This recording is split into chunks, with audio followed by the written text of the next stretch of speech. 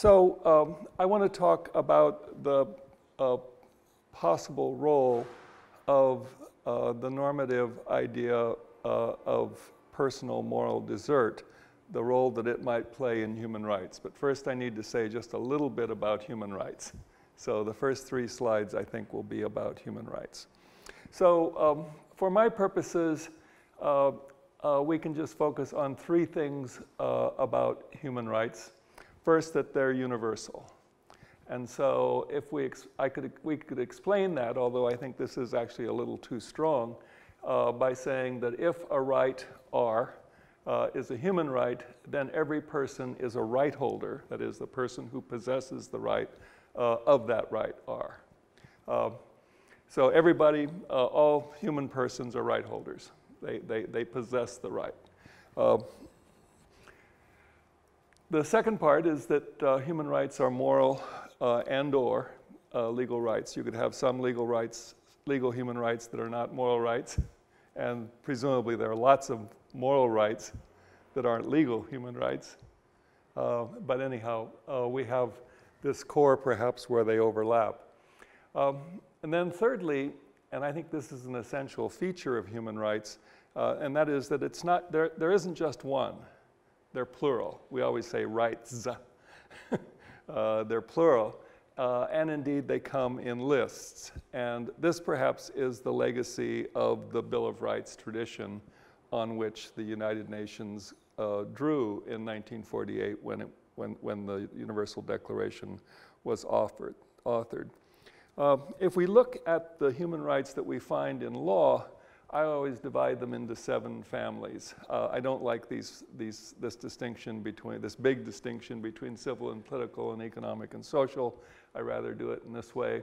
So just quickly look at it. Security rights, due process rights, the fundamental freedoms, things like freedom of speech and freedom of religion, freedom of movement, rights of political participation, equality rights that guarantee equal citizenship, equality before the law, non-discrimination, economic and social rights that involve things like subsistence, healthcare, education, more than that actually.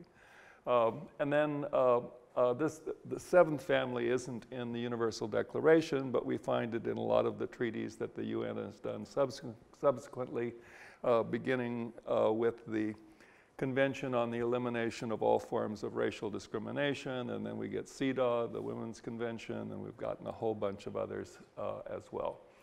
So those are the 7 families, and this clearly suggests that human rights are pretty diverse and that they seem to represent a whole bunch of different human interests or values. If we just looked at this at face value, it would suggest pluralism. It would suggest that there's a bunch of values at work here, not just a single one. Now, of course, there are philosophers who scramble hard to try to find a single value here. I guess we could follow Ronald Dworkin in calling them hedgehogs, meaning that they look for one big thing, one grand idea that will explain all this diversity. I myself am, in that framework, a fox, not a hedgehog. I look for many things. And so I respond to this by thinking, well, we have to have some various grounds of human rights, because after all, look what we've got here. We've got some pretty distinct values. Security, we've got the fundamental freedoms, and security and fundamental freedoms often conflict, and it seemed to involve different stuff. We've got the sort of participatory rights stuff. Then we get this whole, before we had a freedom dimension, a security dimension, a freedom dimension. Now in 5, we get an equality dimension. And in 6, we get a kind of welfare dimension. I sometimes refer to that as the conditions of a minimally good life, right? So that looks pretty varied in terms of what's in the list. So now that, in the 60-some years that we've had, 60-some years since the Universal Declaration of Human Rights, we we've seen human rights become a kind of international normative framework. It doesn't rule the world, it isn't accepted everywhere, but it is certainly a very dominant normative framework. For those of us who care about philosophy, that's work to be done. It provides, because there are various jobs, and one job, which is the one I was just kind of discussing, is how human rights relate to various moral concepts that we might think as shaping them or being the underlying moral concepts. So the question is, which moral concepts play a role in the justification and operation of human rights, and which ones don't? And I suppose we could explore that in two ways. One is that we could view it as a kind of factual question, a historical question. What sorts of values were the people who wrote the Universal Declaration guided by? That would be a sort of historical question, and there are some nice books that try to answer that. But another question would be kind of reconstructive. If we were doing a kind of normative reconstruction of the best grounds for human rights, what would we say? And that's a more theoretical, less historical project. I'm actually interested in both. And we can talk about that as we go along. Okay, so now I want to turn to personal moral deserts. What's the word in Italian for this? Merito. Merito, yeah, so merit. Yeah, we would say the same thing in English. We could talk about a person's merit, their moral merit. Yeah. And so here are some examples.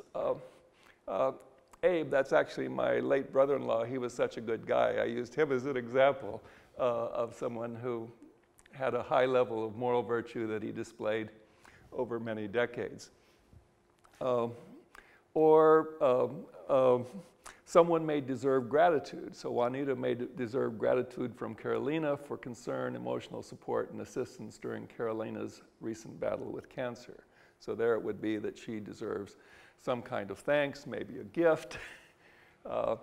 And it's probably obligatory that that debt of gratitude be paid from a moral perspective, even though it's not a big deal in terms of welfare. Also, here I'm thinking of, what was that guy's name? The big fraudster in the United States who defrauded millions of people, Madoff. Yeah, Madoff, Bernard Madoff, yeah. So he may deserve legal punishment for the financial fraud that he recently perpetrated. Then there's the case of innocence. If Paul didn't steal Fred's motorcycle, then he should not be punished for the theft because such punishment would be disproportionate to his innocence. I think that if we're going to assign a quantity to someone's desert, then we'll need to take the quantity 0 into account as well. And so this is a case where the desert basis is 0. I also want to emphasize that sometimes moral deserts just give you permission to do something. They don't obligate you to do it. So if Henry is very rude to Irma, she has permission, but not an obligation, to talk back, to say, that's very rude of you, apologize, you were very wrong.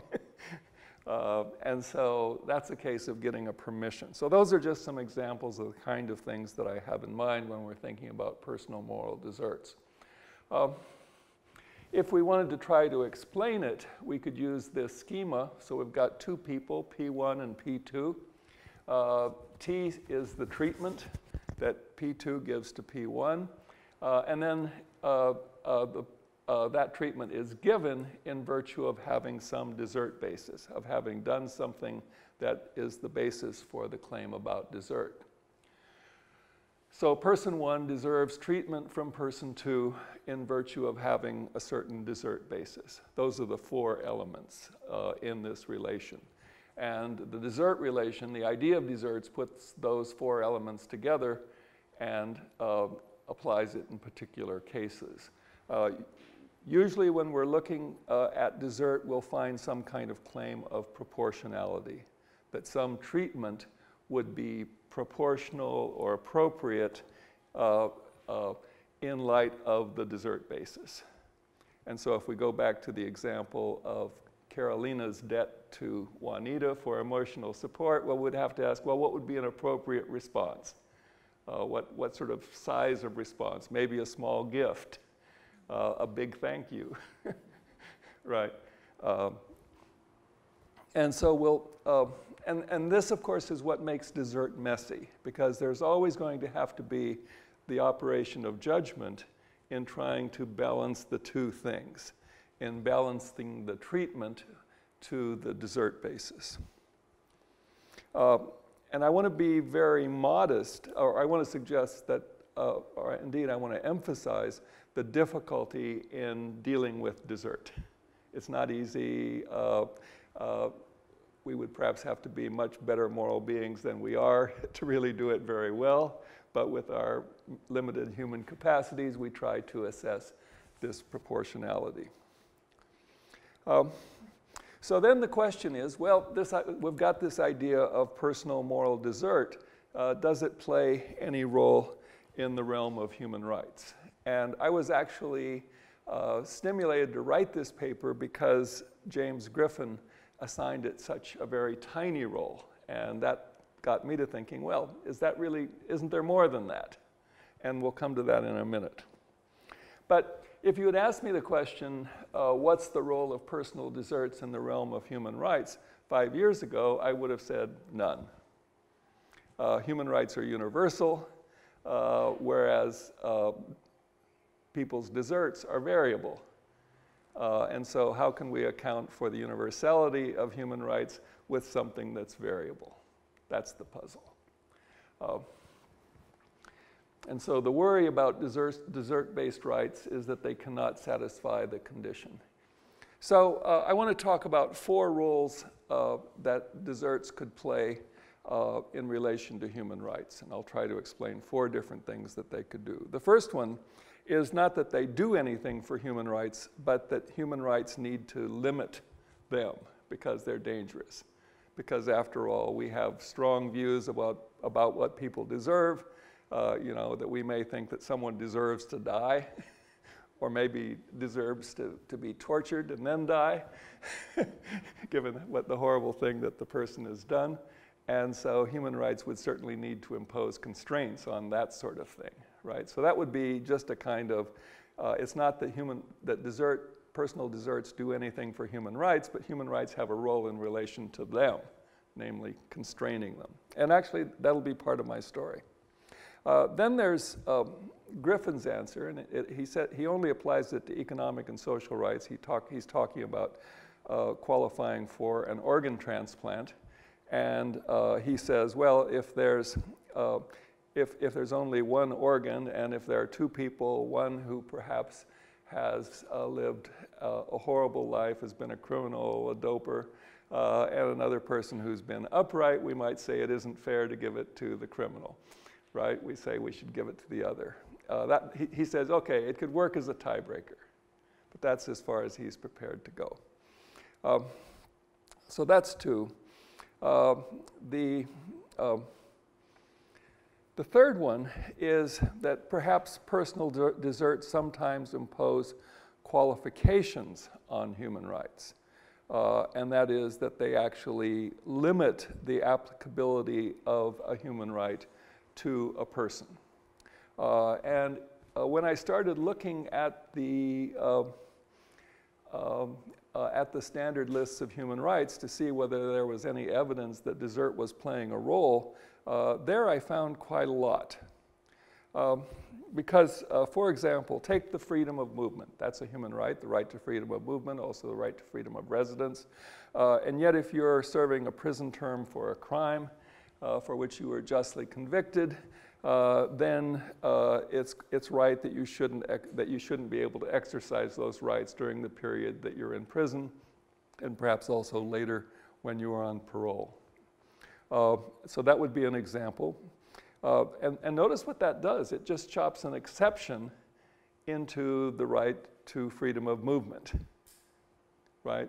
An exception or a qualification. Another one would be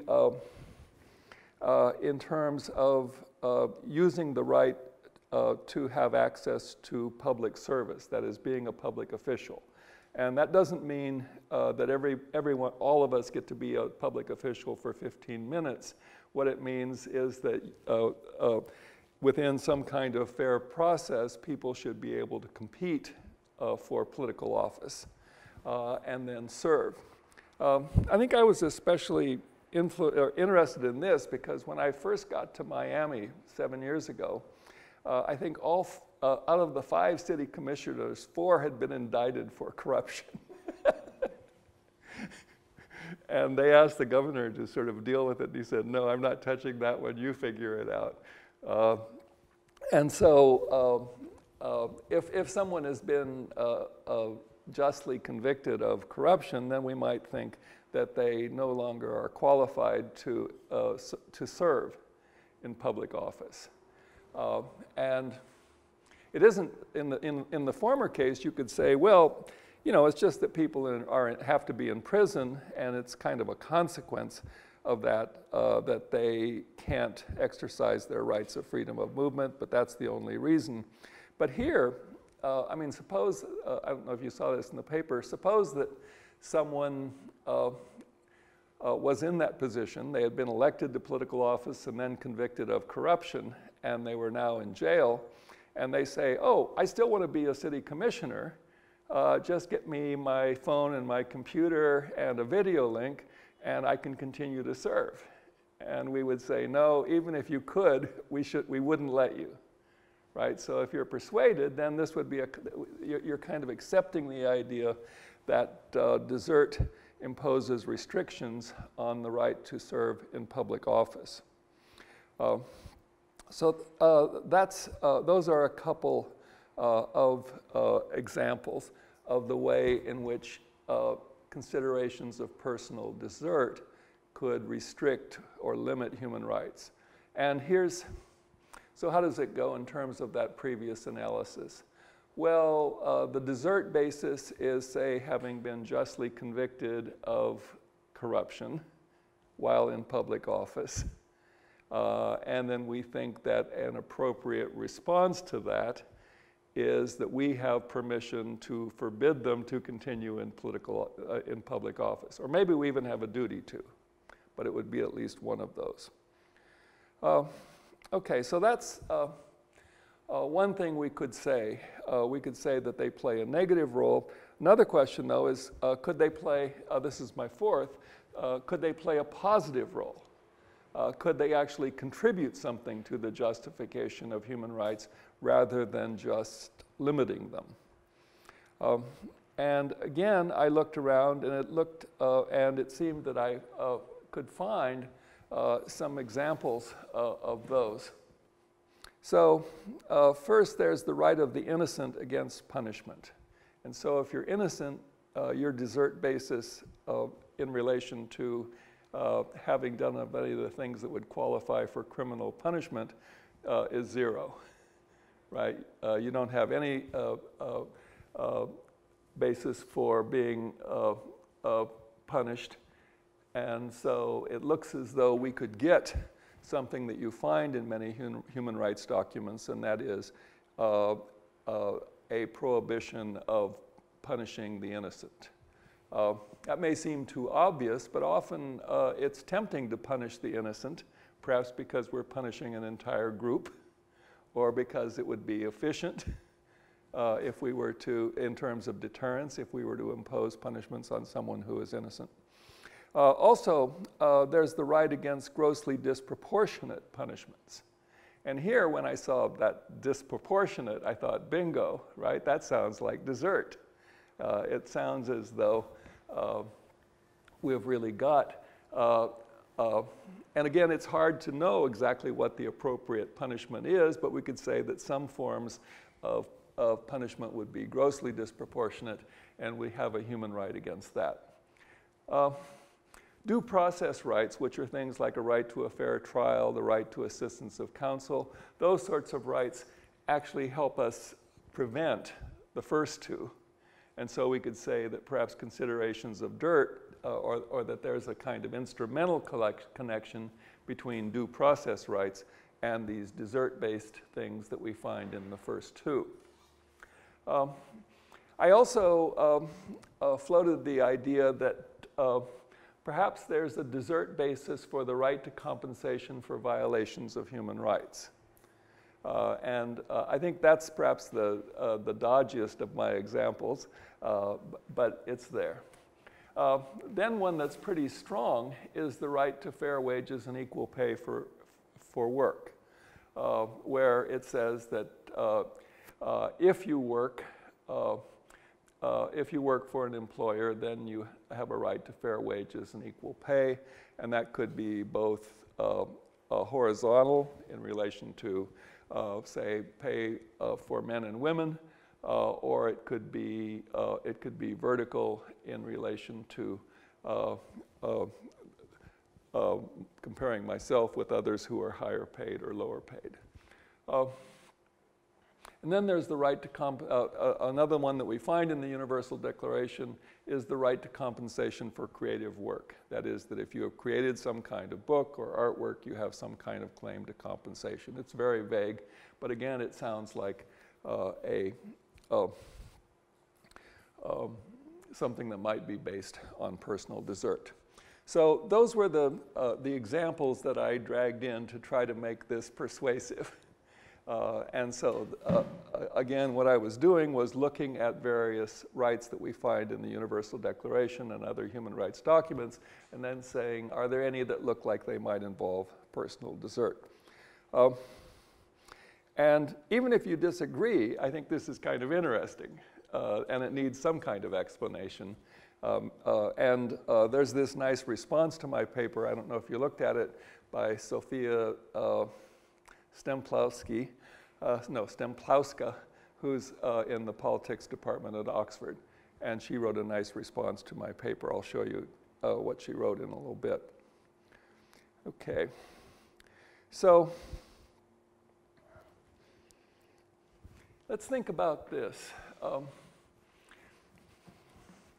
We've got this issue about universality that's the biggest objection to letting desert play a role in human rights. And so first think about what I was calling the negative role, where it, or the limiting role, where it sort of imposes or cuts exceptions into certain human rights. I say that that isn't so unusual for a couple of reasons. There are lots of ways in which rights don't necessarily apply to everyone. If you think about most rights will only apply to a person if they both accept them and activate them. So they're the right holder, but they won't activate the right, or they won't accept the use of the right, or they won't employ the right. And so the right isn't present in their case. Other rights only apply on the basis of need. So medical care, for example, or applies on the basis of need. And so although everyone has that right, it's only those who are ill who actually get to activate it. Another one would be vulnerability. It's only the people who, everyone has the right to due process of law, but it's only the people who are charged with a crime that get to activate that right. So we might say it's the same thing with those who have their rights limited because they committed crimes, as we move closer to the application stage, we move away from this sort of very global conception of universality and move towards something that's more qualified. And it's not as though that kind of a qualification is unheard of. In regard to the positive role, it doesn't seem to me that this was the worry that I sketched before about how could we explain something universal when, in terms of desert, when desert is variable. Some people deserve a lot, some people deserve a little. Some people have positive desert, other people have negative desert. How could we do that? Well, I think the best explanation is that personal deserts are not like, say, the right to food, where you're simply entitled to a good if you need it. They rather say that your entitled to some proportion of something if you satisfy the desert basis. Right? So it's a right to something that varies with what you are like.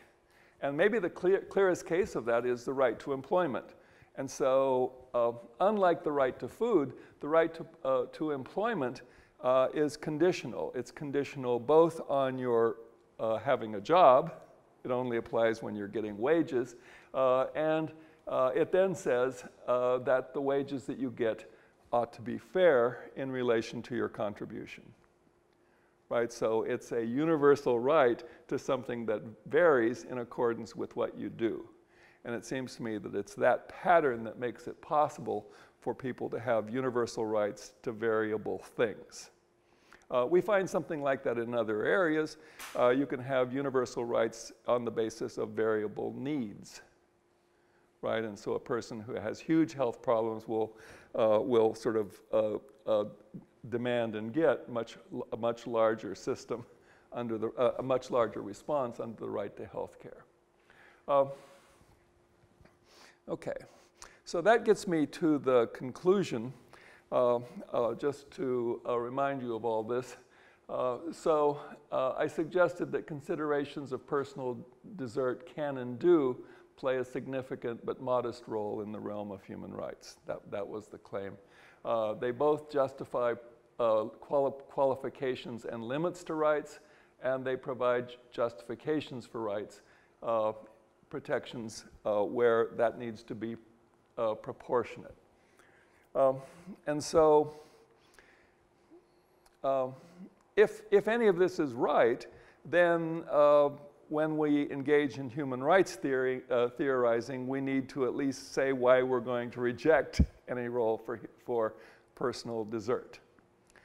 That's my rather modest conclusion. But I was mainly wanting to kind of raise this as an issue, to say, theorists, think about this.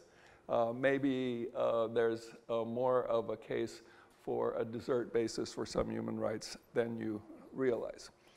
Finally, there's this nice critical essay by Zemplowska that makes the following points. This is just a quote from her conclusion. This essay and her response is one of the essays in a book that just came out from Oxford. It's edited by Rowan Croft and several others, and it's called, I think, Philosophical Foundations of Human Rights. I think that's the name of it. And so they got Sophia to write a critique of my essay, and so she suggests that the examples I offer can be explained without invoking desert. I'm skeptical of that, but she gives it a good try. And also she thinks that allowing desert to qualify or justify human rights, those are my two things, would weaken human rights and it would not deliver anything essential to make sense of our moral landscape. So there's just a little survey, a little summary of the paper I wrote, and I hope you found it interesting. Thank you.